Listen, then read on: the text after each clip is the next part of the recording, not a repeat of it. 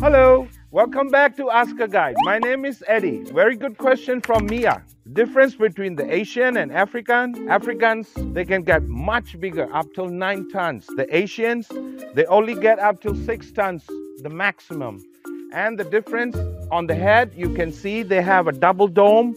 The Asian ones, the African ones, they have one single dome. And there are a lot more difference. For example, you see the ears. The Asian ones, the maximum they can get this size. The African, they have much bigger ears.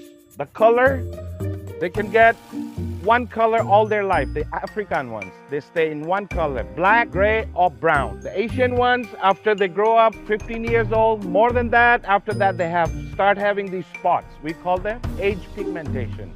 Actually, there are a lot more differences. If you know, please write down in the comments. See you next time.